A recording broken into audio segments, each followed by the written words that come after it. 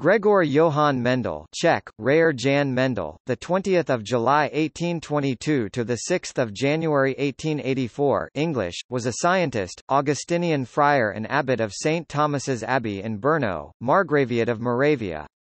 Mendel was born in a German-speaking family in the Silesian part of the Austrian Empire, today's Czech Republic, and gained posthumous recognition as the founder of the modern science of genetics. Though farmers had known for millennia that crossbreeding of animals and plants could favor certain desirable traits, Mendel's pea plant experiments conducted between 1856 and 1863 established many of the rules of heredity, now referred to as the laws of Mendelian inheritance. Mendel worked with 7 characteristics of pea plants: plant height, pod shape and color, seed shape and color, and flower position and color. Taking seed color as an example, Mendel showed that when a true breeding yellow pea and a true breeding green pea were crossbred, their offspring always produced yellow seeds. However, in the next generation, the green peas reappeared at a ratio of 1 green to 3 yellow. To explain this phenomenon, Mendel coined the terms recessive and dominant in reference to certain traits. In the preceding example, the green trait, which seems to have vanished in the first filial generation, is recessive and the yellow is dominant. He published his work in 1866, demonstrating the actions of invisible factors, now called genes, in predictably determining the traits of an organism. The profound significance of Mendel's work was not recognized until the turn of the 20th century, more than 3 decades later, with the rediscovery of his laws. Erich von Tschermak, Hugo de Vries, Karl Correns and William Jasper Spillman independently verified several of Mendel's experimental findings, ushering in the modern age of genetics.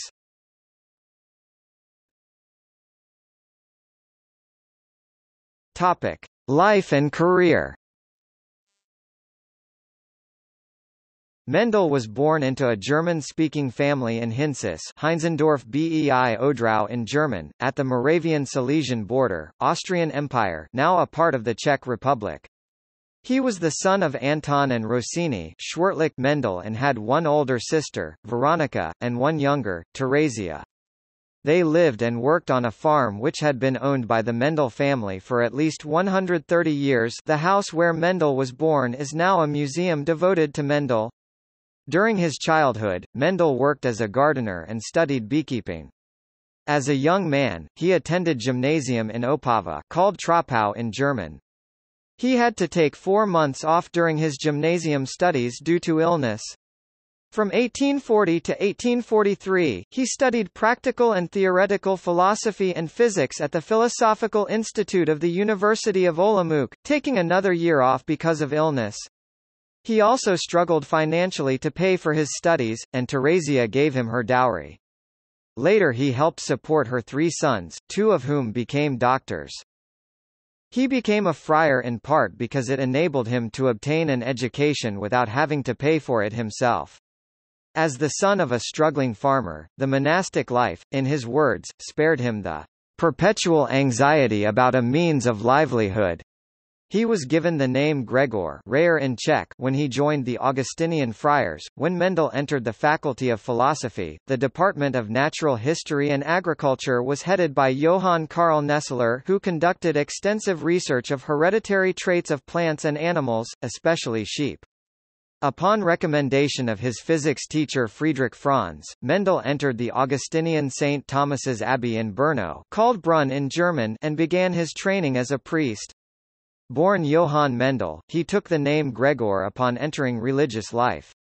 Mendel worked as a substitute high school teacher. In 1850, he failed the oral part, the last of 3 parts, of his exams to become a certified high school teacher. In 1851, he was sent to the University of Vienna to study under the sponsorship of Abbot C.F. Knapp so that he could get more formal education. At Vienna, his professor of physics was Christian Doppler. Mendel returned to his abbey in 1853 as a teacher, principally of physics. In 1856, he took the exam to become a certified teacher and again failed the oral part. In 1867, he replaced Knapp as abbot of the monastery. After he was elevated as abbot in 1868, his scientific work largely ended, as Mendel became overburdened with administrative responsibilities, especially a dispute with the civil government over its attempt to impose special taxes on religious institutions. Mendel died on 6 January 1884, at the age of 61, in Brno, Moravia, Austria-Hungary, now Czech Republic, from chronic nephritis. Czech composer Leos Janáček played the organ at his funeral. After his death, the succeeding abbot burned all papers in Mendel's collection, to mark an end to the disputes over taxation.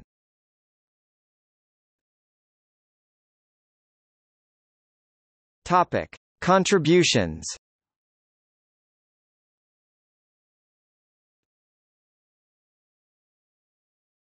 Topic: Experiments on plant hybridization. Gregor Mendel, who is known as the father of modern genetics, was inspired by both his professors at the Palacky University, Olomouc, Friedrich Franz and Johann Karl Nesseler, and his colleagues at the monastery such as Franz Diebel to study variation in plants. In 1854, Knapp authorized Mendel to carry out a study in the monastery's 2 hectares (4.9 acres) experimental garden, which was originally planted by Knapp in 1830. Unlike Nesseler, who studied hereditary traits in sheep, Mendel used the common edible pea and started his experiments in 1856.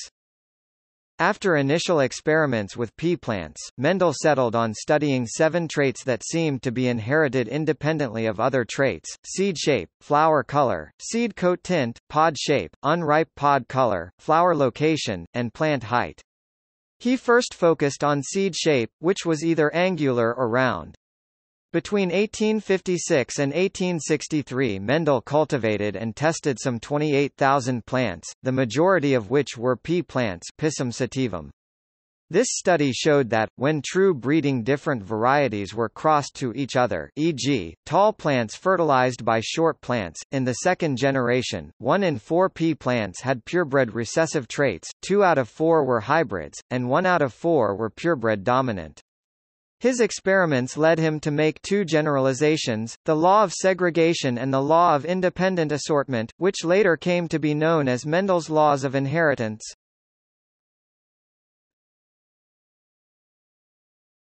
Topic: Initial reception of Mendel's work.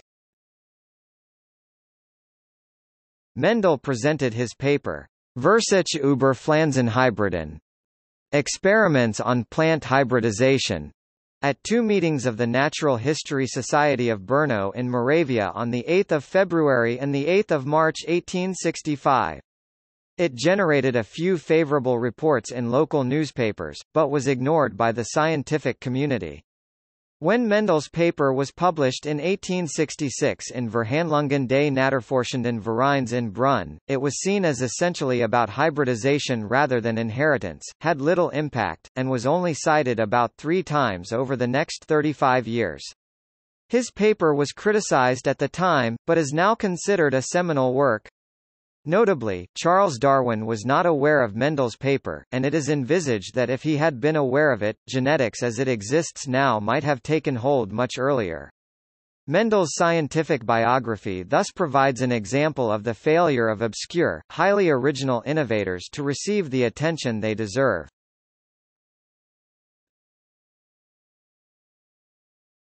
Topic: Other experiments. Mendel began his studies on heredity using mice. He was at St. Thomas's Abbey, but his bishop did not like one of his friars studying animal sex, so Mendel switched to plants. Mendel also bred bees in a bee house that was built for him, using bee hives that he designed. He also studied astronomy and meteorology, founding the Austrian Meteorological Society in 1865.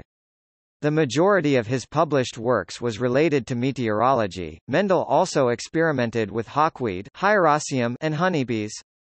He published a report on his work with hawkweed, a group of plants of great interest to scientists at the time because of their diversity. However, the results of Mendel's inheritance study in hawkweeds was unlike his results for peas. The first generation was very variable and many of their offspring were identical to the maternal parent. In his correspondence with Carl Nageli, he discussed his results but was unable to explain them. It was not appreciated until the end of the 19th century that many hawkweed species were apomictic, producing most of their seeds through an asexual process. None of his results on bees survived, except for a passing mention in the reports of Moravian Apiculture Society. All that is known definitely is that he used Cyprian and Carniolan bees, which were particularly aggressive to the annoyance of other monks and visitors of the monastery, such that he was asked to get rid of them. Mendel, on the other hand, was fond of his bees, and referred to them as, "my dearest little animals." He also described novel plant species, and these are denoted with the botanical author abbreviation, Mendel.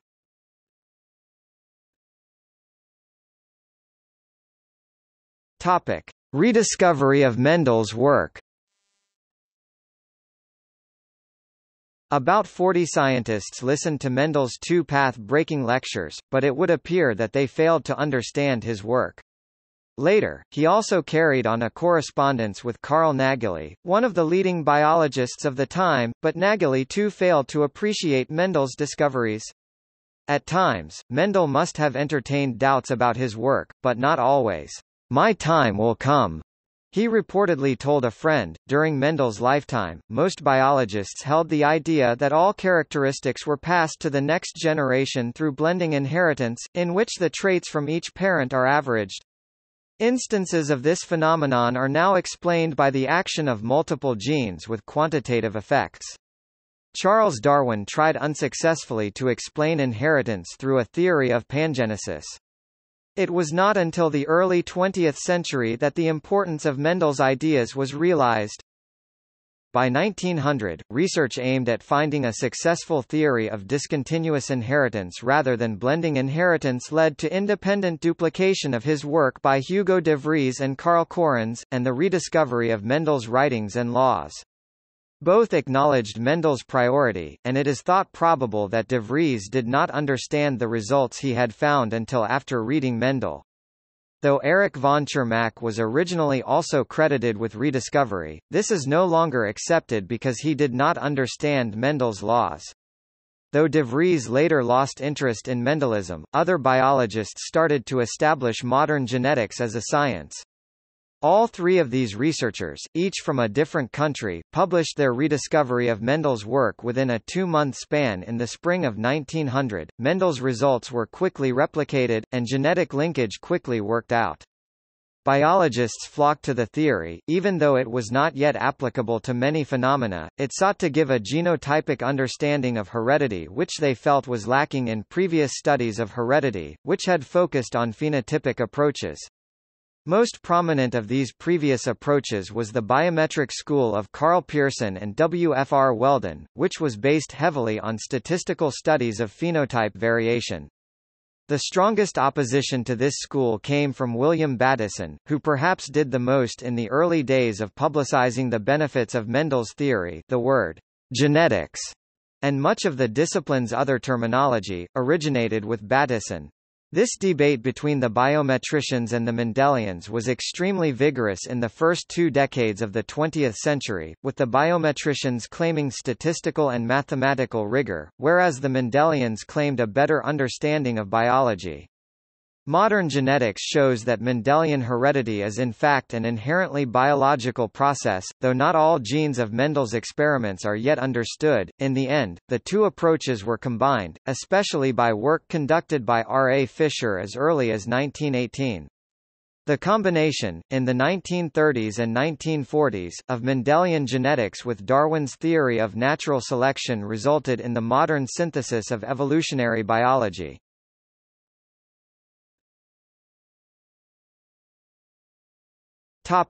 The Mendelian Paradox. In 1936, R. A. Fischer, a prominent statistician and population geneticist, reconstructed Mendel's experiments, analyzed results from the F2 second filial generation and found the ratio of dominant to recessive phenotypes, e.g. green versus yellow peas, round versus wrinkled peas, to be implausibly and consistently too close to the expected ratio of 3:1. Fischer asserted that the data of most, if not all, of the experiments have been falsified so as to agree closely with Mendel's expectations. Mendel's alleged observations, according to Fischer, were abominable, shocking, and cooked. Other scholars agree with Fischer that Mendel's various observations come uncomfortably close to Mendel's expectations. Anthony W.F. Edwards, for instance, remarks, "One can applaud the lucky gambler, but when he is lucky again tomorrow, and the next day, and the following day, one is entitled to become a little suspicious." Three other lines of evidence likewise lend support to the assertion that Mendel's results are indeed too good to be true. Fischer's analysis gave rise to the Mendelian paradox, a paradox that remains unsolved to this very day. Thus, on the one hand, Mendel's reported data are, statistically speaking, too good to be true. On the other, everything we know about Mendel suggests that he was unlikely to engage in either deliberate fraud or in unconscious adjustment of his observations. A number of writers have attempted to resolve this paradox. One attempted explanation invokes confirmation bias. Fischer accused Mendel's experiments as biased strongly in the direction of agreement with expectation, to give the theory the benefit of doubt. This might arise if he detected an approximate 3:1 ratio early in his experiments with a small sample size, and, in cases where the ratio appeared to deviate slightly from this, continued collecting more data until the results conformed more nearly to an exact ratio. In his 2004 article, J.W. Porteous concluded that Mendel's observations were indeed implausible. However, reproduction of the experiments has demonstrated that there is no real bias towards Mendel's data. Another attempt to resolve the Mendelian paradox notes that a conflict may sometimes arise between the moral imperative of a bias-free recounting of one's factual observations and the even more important imperative of advancing scientific knowledge.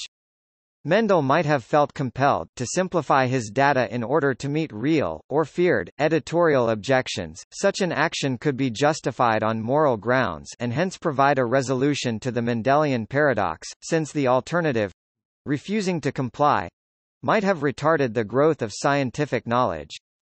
Similarly, like so many other obscure innovators of science, Mendel, a little-known innovator of working-class background, had to break through the cognitive paradigms and social prejudices of his audience.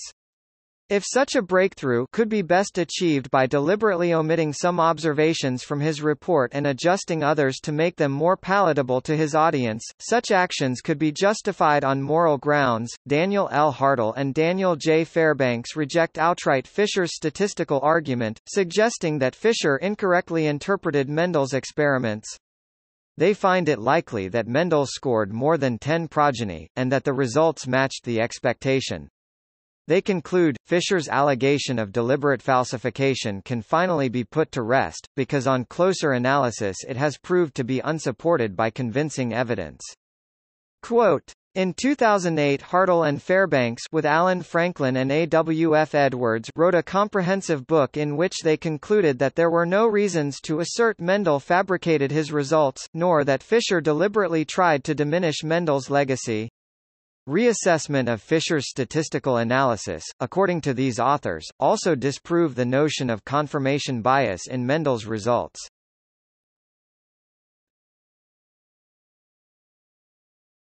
Topic. See also: Mendelian inheritance, List of Roman Catholic cleric scientists, Mendel Museum of Genetics, Mendel Polar Station in Antarctica, Mendel University Brno, Mendelian error.